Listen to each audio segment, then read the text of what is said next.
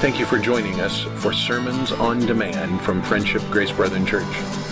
We provide these videos as a way to share the pulpit messages and teachings offered at Friendship Grace Brethren Church.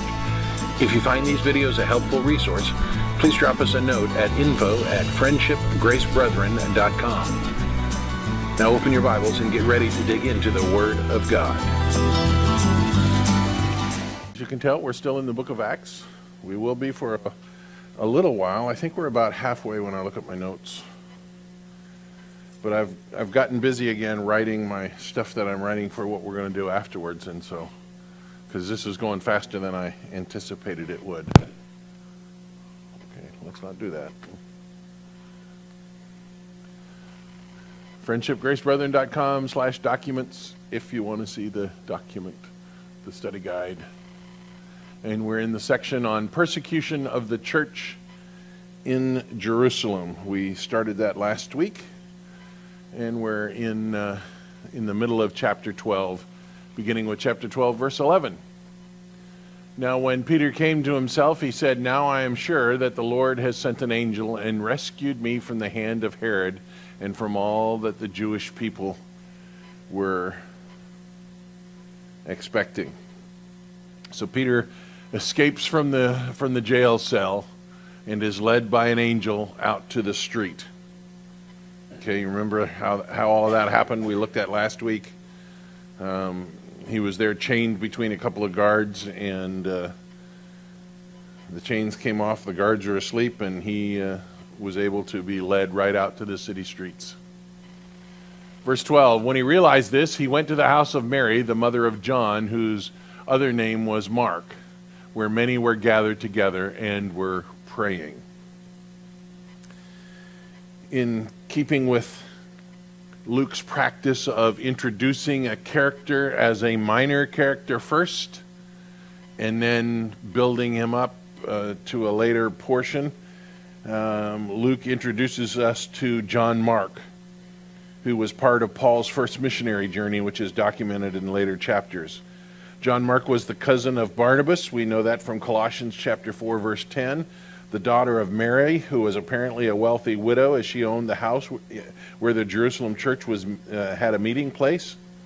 And many believe that this place that is being referred to here is also the upper room where the Last Supper took place, not Da Vinci's painting, but where John chapter 13, 14, and so forth take place, where Jesus had his Passover meal with the disciples before his arrest.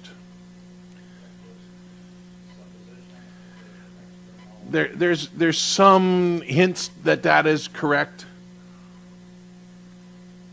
because we have other record of John of a young boy running out of that meeting who's identified as John Mark, and so you put, it's all circumstantial, but yeah, there's nothing direct that says that. It's just what's believed based on the circumstantial evidence. Verse 13, and when he knocked on the door of the gateway, a servant girl named Rhoda came to answer. Recognizing Peter's voice, in her joy, she did not open the gate, but ran in and reported that Peter was standing at the gate. They said to her, "You're out of your mind," but she kept insisting that it was so they kept saying, "It is his angel." But Peter continued knocking. When they had opened, they saw him and were amazed. But motioning to them with his hand to be silent, he described to them how the Lord had brought him out of the prison. And he said, "Tell these things to James and to the brothers." Then he departed and he went to another place. This is I think, showing some of Dr. Luke's humor. And perhaps this is one of the most humorous events in the book. Peter's knocking on the door to get in, and the girl recognizes him and is so amazed that she goes the other way. She doesn't unlock the door, doesn't let Peter in. I mean, he is now a fugitive from the law, right? He has just escaped prison. Could you kindly open the door so I can get in? But no, she's got to go tell everybody that Peter's at the door. Well, let him in. You can imagine what everybody's saying, right? Rhoda is so overwhelmed by seeing Peter that she doesn't open the door, and the rest thought she was crazy. So here's a question. What does this tell us of the people praying? So we know that they were together praying. We would believe that they're praying for Peter to get out of jail. Then all of a sudden Peter's out of jail. You're crazy. Yeah. They weren't believing with confidence that God would do something supernatural. They weren't believing that God would do anything. Really. So when Peter's there knocking on the door, yeah, no, that's not him. Can't be. Is that how we pray? Often it is, I think. What is it that we're supposed to envision when we pray? A God who is able to do even more than we can dream. But that didn't happen then, and I think that's probably true for most of us. We don't normally anticipate God actually is going to do what we're asking for him to do. And I just answered my own question. Is this like what happens today when we pray? Yep, I think it is. Yeah, we don't expect immediate answers, and I would think from my own faithless prayers, I would think we don't really anticipate God to do much at all. Do you feel like that? I do, often. I want to be spiritual and say, well, I always expect God to do all those great things. But that's not really how I feel most of the time. And I suspect most of us are that way. We're afraid of being let down or something like that. Like God's going to let us down.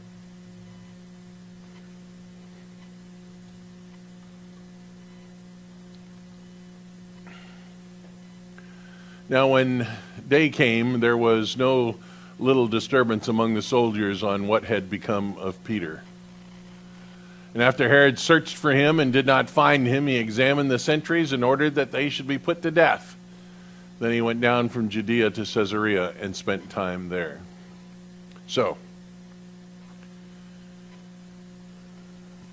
Dr. Luke, in his infinite ability to understate things, when day came, there was no little disturbance. In other words, there was a great big disturbance. There was a lot of trouble going on. You can imagine that the supervisors said, well, where is he? What'd you do with him? They couldn't say, well, we fell asleep and he walked out, because that's a capital offense for a Roman soldier. Whoa, too far. And after they searched for him and did not find him, he examined the sentries and ordered that they should be put to death. I love the phrase, he examined the sentries. I get the sense from what Dr. Luke here is understating that by examined, he's meaning he beat them. They were lashed with a whip or something like that. Exactly what happened? Tell me the truth. And then he ordered that they put to death, and he went down from Judea to Caesarea. Caesarea was really his capital. It was really the place along the seacoast, the Mediterranean, where he spent most of his time. It was named after Caesar, Caesarea.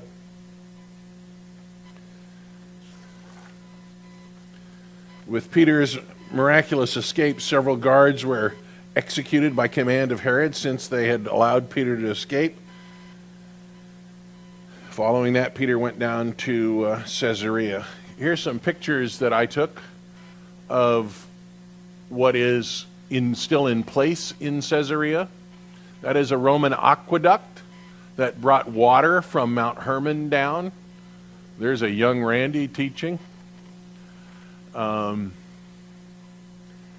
This is one of the most fascinating places I've ever been to in my life, because this was a Roman theater that had such engineering skills in it. You can see the different colors of tiles in the floor, and in these blocks, I don't have a picture of one of them, but in these blocks here on the front, there are a few places where there are carved out, where there are holes.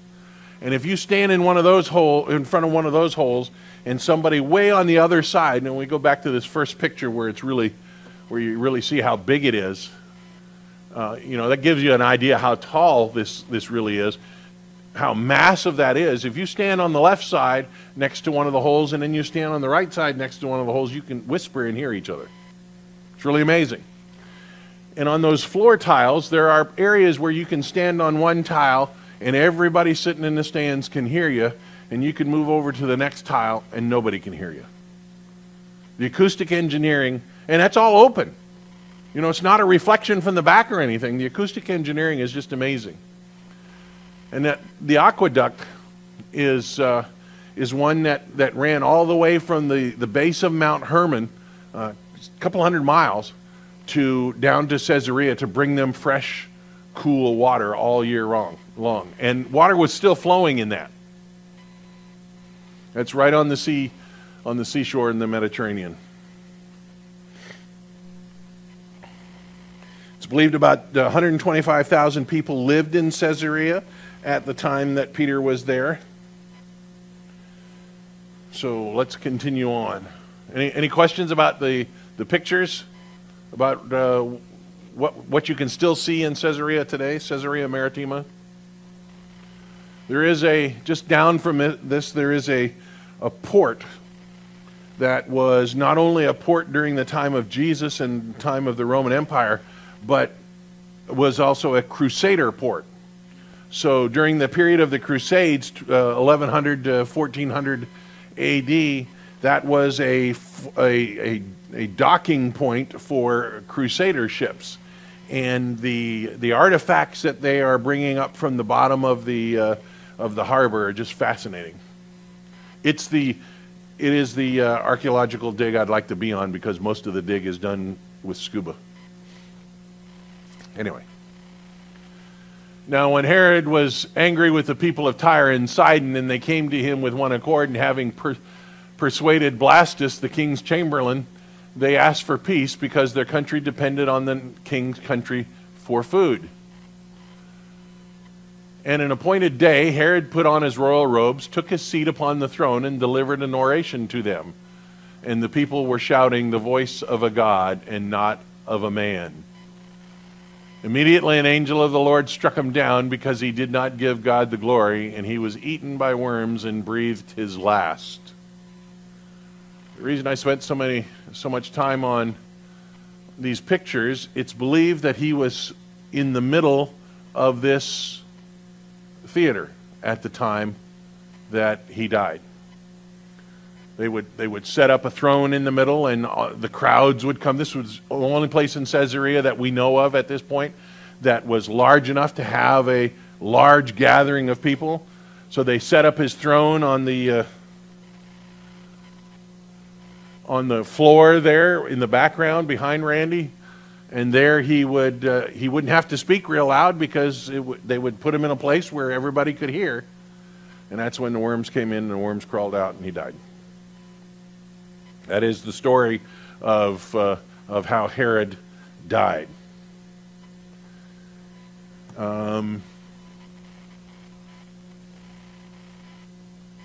Caesarea is down here, in this right here, Caesarea.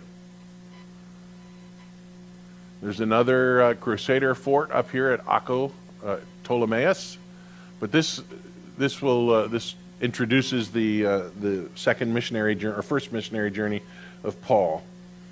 But Herod would sit there in the middle of the theater, and he would address the entire crowd. And it was the place that he was struck by an angel of the Lord, DRT. Josephus, the Jewish turncoat Roman historian corroborates the account that Dr. Luke here tells of the death of Herod. But the word of the Lord increased and multiplied. The intention of Luke here is to juxtapose the result of persecution by Herod of the church and how that worked out for him and how it worked out for the church. So you have in the preceding verses, Herod's thinking about himself. I'm a great guy. Everybody says so. Boom, DRT.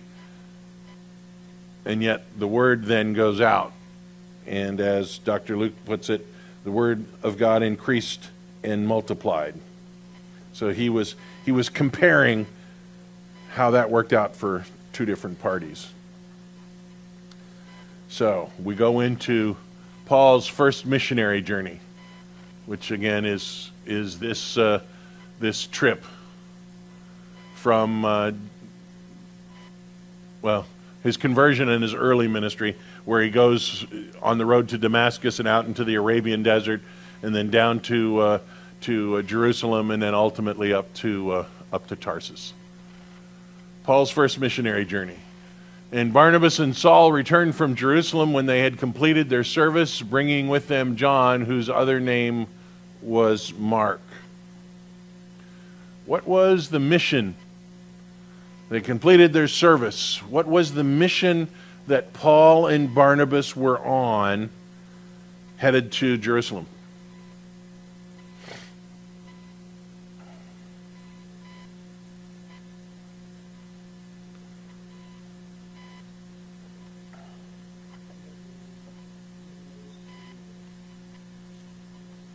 No. They were on a specific mission from Antioch. Exactly, taking the money. Remember, there was a collection because there was a famine in the land, and Jerusalem was the hardest hit, and so they had taken up a collection, and Paul and Barnabas were the ones appointed to bring the money to them. Yeah, why didn't they? Now, just chapter 13, verse 1. Now there was in the church at Antioch prophets and teachers, Barnabas and Simeon, who was called Niger, Lucius of Cyrene, and Manaen, a lifelong friend of Herod the Tetrarch, and Saul. What a group of leaders there. Luke provides for us the leadership that was in the church there in Antioch. Antioch was quickly becoming a base of operations to the Gentile world. Jerusalem was still the mother church and the ecclesiastical authority, but Antioch became an important hub to the church missionary efforts to the Gentiles. The church leadership that's described here shows a true diversity of backgrounds. So you have Barnabas, who was a Jew from Cyprus. Simeon, who was called Niger, we believe probably because he was black. I mean, that's just the conclusion you have to draw. Lucius of Cyrene, which is another island. Manaen, a lifelong friend of Herod the Tetrarch. So he was probably a Roman who had been involved in the royal family. And then you have Saul, who was a Pharisee turned Christian preacher. So quite a group of people. So why would this diversity of backgrounds be important?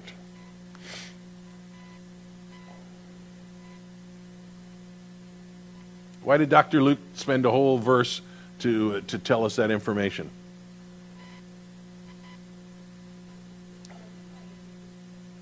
Everybody's important, true. Yeah, I think so. I think it has to do with the fact that this church is both Gentile and Jew, of varying ethnic levels, or ethnic groupings, of various social economic levels, of all sorts of. It was a group that had been put together of all sorts of people, ready to reach out to all sorts of people. It wasn't a small group of just one kind of person. It was a mixture that was ready to reach out to. Yeah, exactly.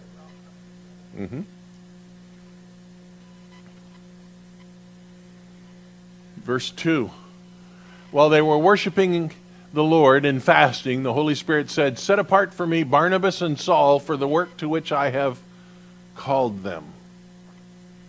Luke's narrative here gives us the impression that while the leaders mentioned in verse 1 were serving God in Antioch, the Holy Spirit gave them direction to dedicate Barnabas and Saul to the work God had called them. Several times in the book of Acts, we see church leadership receiving direction from God in this fashion. What the method the Holy Spirit utilized is not revealed, but they knew it was from God. So they're there fellowshipping, praying, working together, and somehow the Holy Spirit gives them direction. Hey, Paul and Barnabas, they're a team, and I'm going to send them out. Separate them. Dedicate them. The way it's written, it could even be more like lay hands on them, dedicate them, and send them out. Is that what message?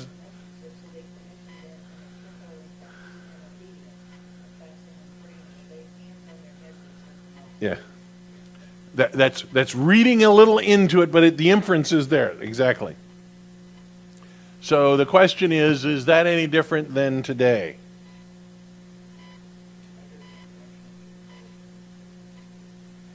The mode would be different? So you're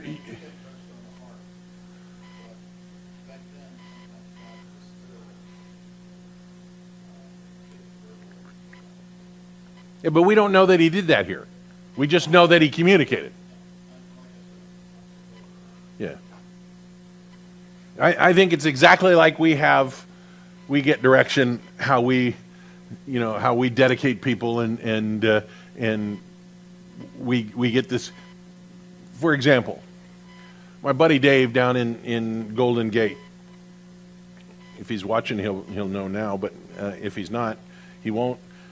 He doesn't know yet, but I'm asking God to use him to be a church planter down in Naples. He doesn't know that yet. I think that's this situation. I think the people, the leadership that were just described there, gathered around Paul and Barnabas and said, God is sending you out. God's impressed upon our heart, in whatever method he did that, to be missionaries for him. Verse 3, then after fasting and praying, they laid their hands on them and sent them off. So being sent out by the Holy Spirit, they went down to Seleucia and from there sailed to Cyprus.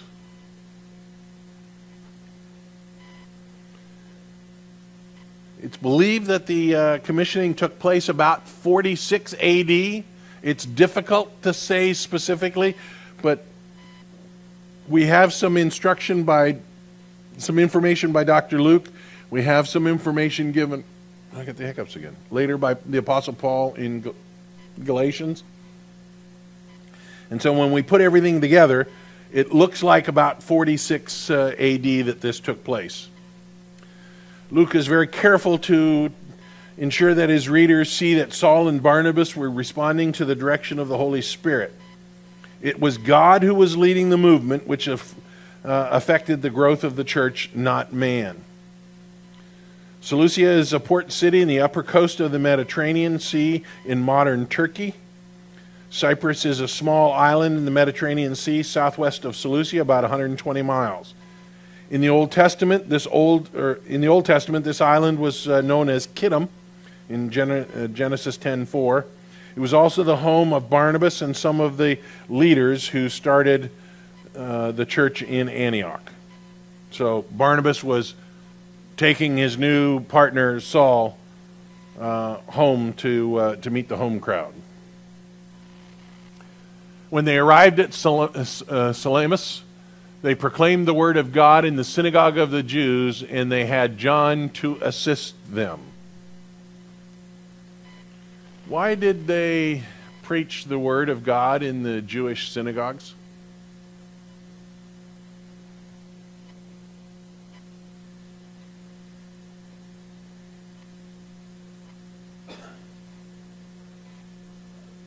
Say that again? Okay.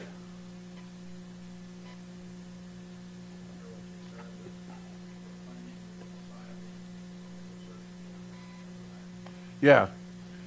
Both answers are correct. Kate said that's where everybody was. They were first of all, they would go to the Jews first. It gave priority in that generation to the Jews receiving the gospel first, as we see in Paul say in Romans, as we will read later here in Acts in several places. Gentiles would come to the Jew first and then to the Gentiles was the idea. But Gentiles in the synagogue would be a fruitful field for showing the gospel because they would already be acquainted with the Old Testament and with the anticipation of the Messiah. That should be Jews in the synagogue, not Gentiles in the synagogue. Along with the Gentiles that would sit in the outer court of the synagogue because they were interested in knowing more about who the Messiah was. We're also told in this verse that John Mark, Barnabas' cousin, was now working with him. The understanding of, well, let me go back to this verse here. And they had John to assist them. The understanding of that word assist in its original is not sure. It normally means servant or assistant, but in what fashion John Mark assisted or served is debated. Some say he was too young to be of value as a teacher, but was the guy that was schlepping the bags. We don't know what role he had, but that there's question about what that word means, since it's not a word that always means exactly the same thing. So we don't know what his role really was. Verse 6. When they had gone through the whole island as far as Paphos, they came upon a certain magician, a Jewish false prophet named Bar-Jesus. We don't know how well the ministry went in Salamis, as Luke does not give us any specific information. In verse 6, they have traveled across the island to the city of Paphos, about 100 miles southwest of Salamis. It was the capital of the provincial government and was an important city on the island. In Paphos, they met Bar-Jesus, a Jewish false prophet and magician. Luke describes Bar-Jesus as here's the word, just in case you could read that, Majon pseudopropheten. The definition of Majon is difficult and depends on context. Majon is the same root word as magi, as in the wise men in Jesus' birth narrative. It's also a description of a sorcerer, a magician, or someone that would be known as a witch or a warlock. Add to this description that Luke also says he's a pseudo or false prophet. This means he was not receiving information from God to give to others.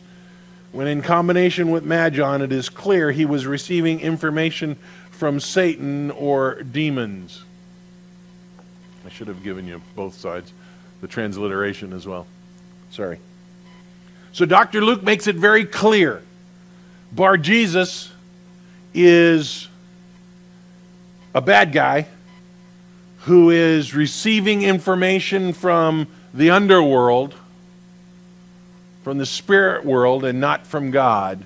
And he's doing magic, doing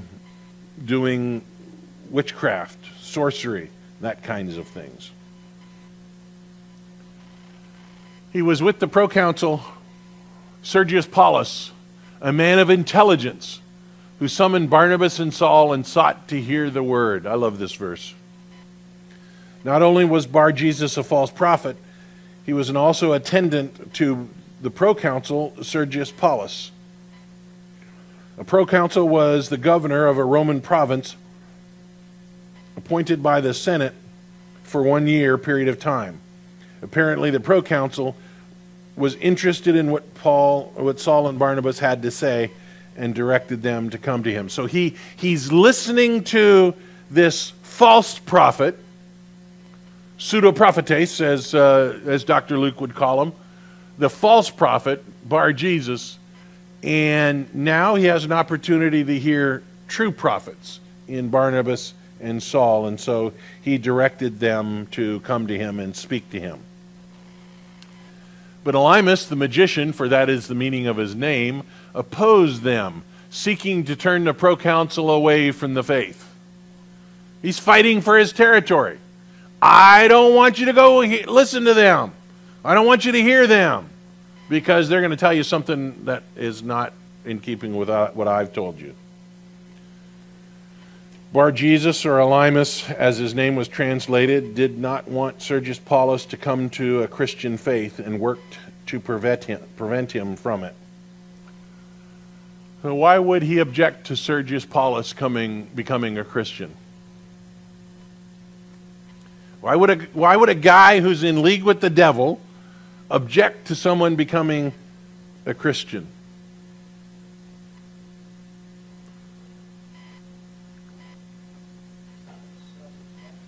I think so. It's certainly contraindicated, isn't it? It's not going to help his cause. You know, here he is. He's besties with the governor, so he probably has a light load. But if the governor all of a sudden turns to faith in Jesus, you know, he's going to be swept out with the trash. Yeah, he's not going to like that a lot. But Saul, who was also called Paul, filled with the Holy Spirit, looked intently at him. We have in this verse the first time Luke uses Paul in reference to Saul. So here's a question. What changed that Luke would begin to refer to Saul as Paul? There was no mystical thing that happened on the road to Damascus, and all of a sudden he's being called Paul. His name was changed by God to Paul. What happened?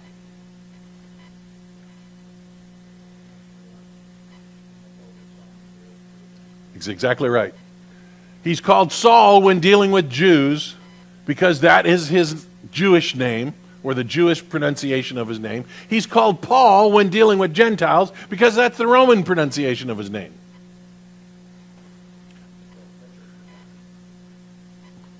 I would prefer Richard, which is how you would say it in German. I'm not a Ricardo.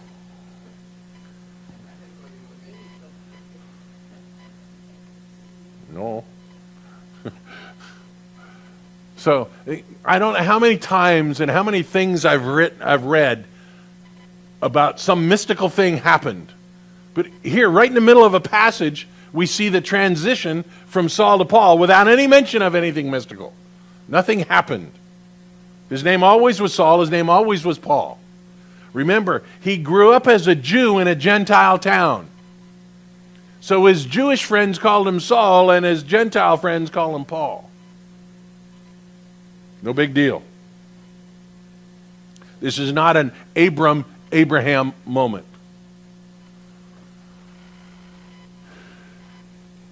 And Saul said, "You son of the devil." Probably in the way Paul said that, it was probably a little more demonstrative and caused a little more concern. But "You son of the devil, you enemy of all righteousness, full of deceit and villainy." Love that, villainy. "Will you not stop making crooked the straight paths of the Lord?"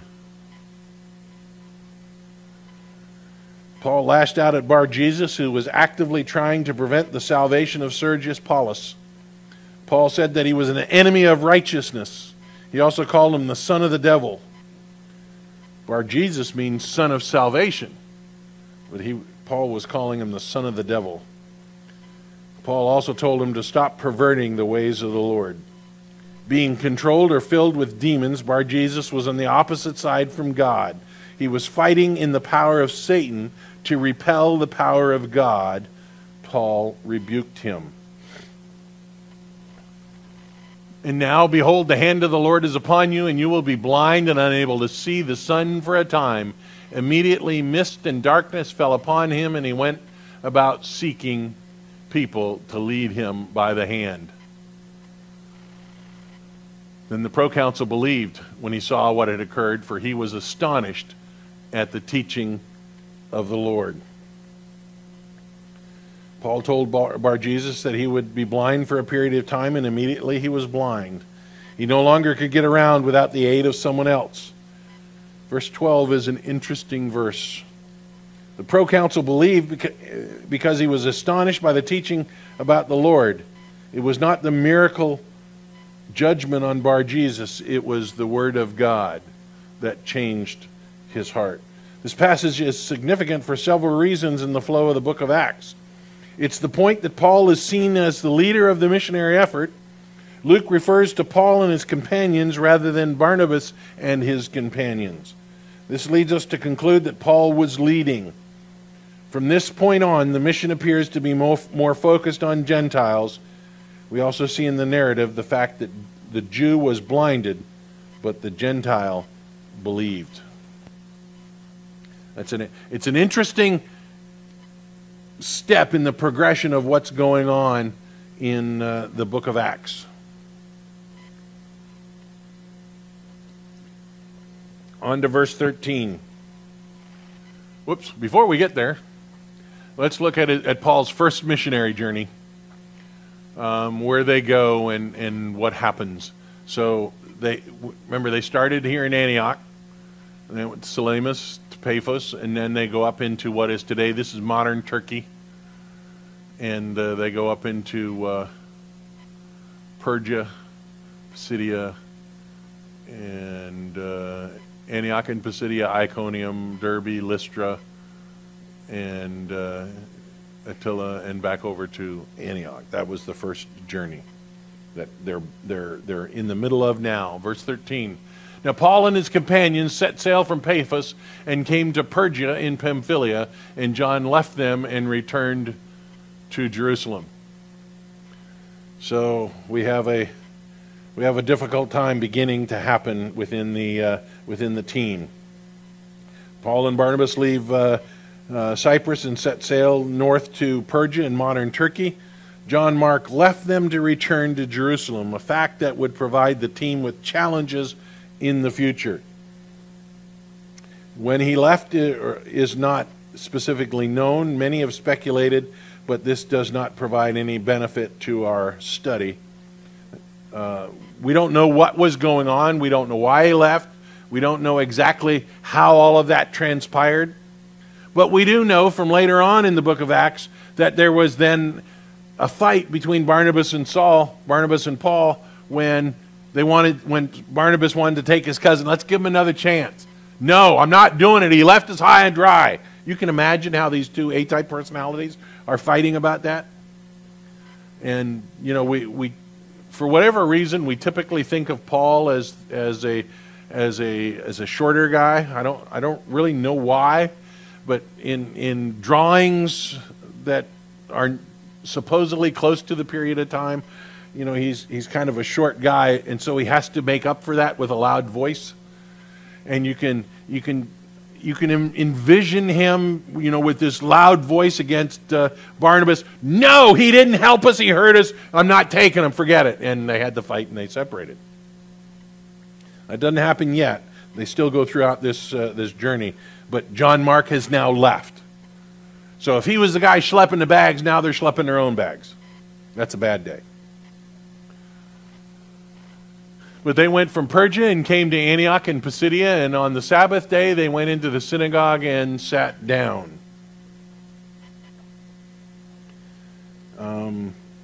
Many scholars believe that they didn't stay in Perga very long because Paul got sick.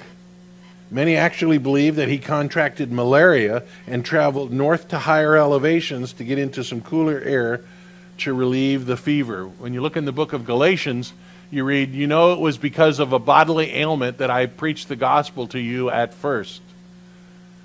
So what is believed to have happened, you know, they're go back to this map, they're down by the seacoast. It's warmer, it's more humid, and Paul gets what we believe is malaria. And so he has to go up into the mountain. He's got a fever. It's not like they can put them in the cooler. You know, they don't have all the medicines and so forth. And so he goes to the higher elevations. And I can attest, higher elevations are way colder. They have no air. And that was better for Paul. And so that is why the trip went the way it did. Because as they go north out of Persia into Pisidia and up into Phrygia, they're up into higher elevations where it's colder, and they have cool water, and his treatment of his fever from malaria is able to better happen. Verse 15, after the reading from the law and the prophets, the rulers of the synagogue sent a message to them saying, "Brothers, if you have any word of encouragement for the people, say it." Paul's normal custom was first to go to the synagogues when they arrived in the new town. And so it must have been the Sabbath, as the law of and prophets were read in the synagogue. And when the reading was complete, a message was sent to Paul and Barnabas asking if they had anything to tell them. So what an invitation, right? You got two preachers just itching for an opportunity to share the gospel with a bunch of new people. And so Paul is given an opportunity to preach, and so he does. And so I have included very large sections here because I want the message to stand together. So I'll read from chapter 13, verse 16 on to 25. So Paul stood up and, motioning with his hand, said, "Men of Israel, and you who fear God, listen." So the men of Israel would be the Jews, and you who fear God would be the Gentiles in the outer court of the synagogue. Okay? So it was not uncommon in Gentile cities, excuse me, for there to be Gentiles in the Jewish synagogue. They couldn't be in the main area. They had to be separated a little, but that's who Paul's addressing here. Men of Israel, Jews, and you who fear God, Gentiles. Listen. The God of this people, Israel, chose our fathers and made the people great during their stay in the land of Egypt. And with uplifted arm, he led them out of it. And for about 40 years, he put up with them in the wilderness. And after destroying 7 nations in the land of Canaan, he gave them their land as an inheritance. All this took about 450 years. And after that, he gave them judges until Samuel the prophet. Then they asked for a king, and God gave them Saul, the son of Kish, a man of the tribe of Benjamin, for 40 years. And when he had removed him, he raised up David to be their king, of whom he testified and said, "I have found in David the son of Jesse a man after my heart, who will do all my will."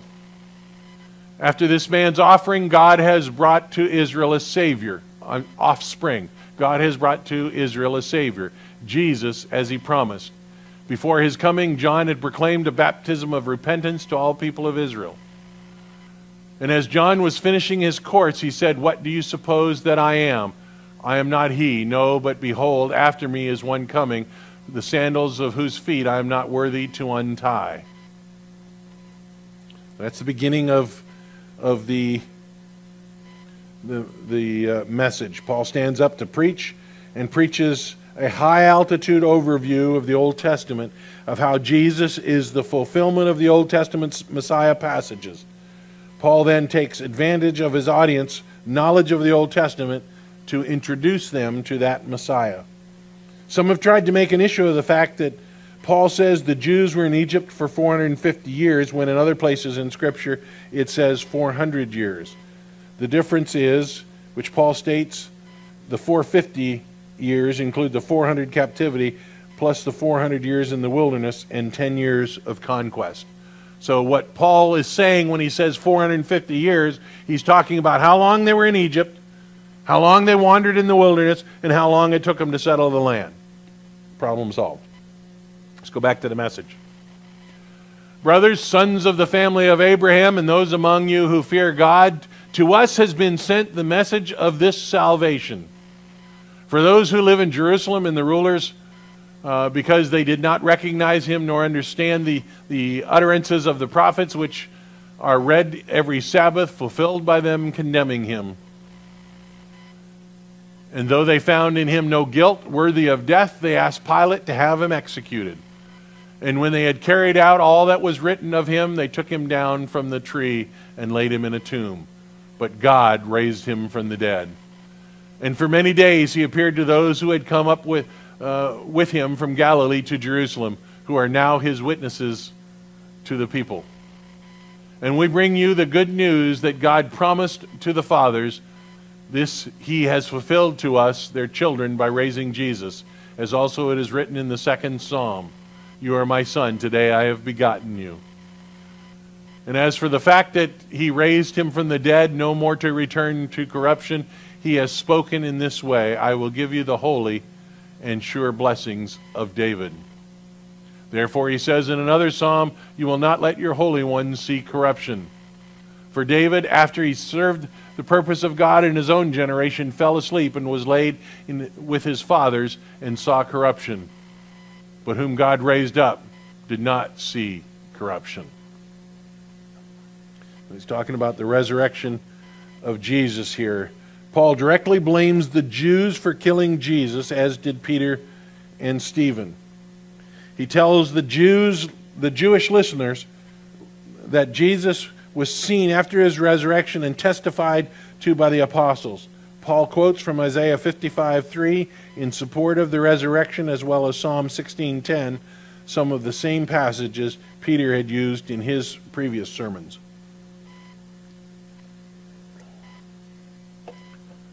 Paul continues on. "Let it be known to you, therefore, brothers, that through this man forgiveness of sins is proclaimed to you. And by him everyone who believes is freed from everything from which they could not be freed by the law of Moses." We need to stop. It's getting too late. Holy cow. Paul concludes his message with an emphatic statement concerning Jesus providing forgiveness of sins. The pronoun translated as "this one" is in the emphatic position in the Greek sentence. This means that Paul was saying with emphasis that through Jesus, forgiveness comes to them.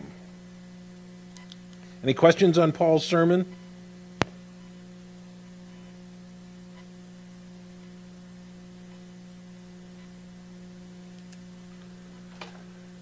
Thank you, Father, for the record you give us in your word of messages like this, reminding us of all that you did to bring Jesus to the cross, to the grave, to the empty grave, to bring us all to salvation. Thank you for that truth.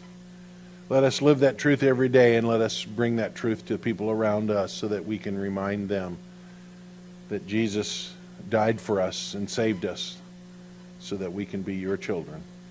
Give us a great time in the service to follow, that you might be honored and glorified as we worship you and as we study your word some more and as we fellowship together. In Jesus' name, amen. Thank you for watching or listening to this teaching on demand from Friendship Grace Brethren Church. Please consider sending us an email at info@friendshipgracebrethren.com to let us know how this teaching may have helped you. Please also consider joining us in person at Friendship Grace Brethren Church, located at 10251 Metro Parkway, Suite 116, Fort Myers, Florida, just south of the intersection of Metro and Colonial Boulevard. Sunday school begins at 9 and worship service at 10 a.m. We look forward to seeing you in person at Friendship Grace Brethren Church.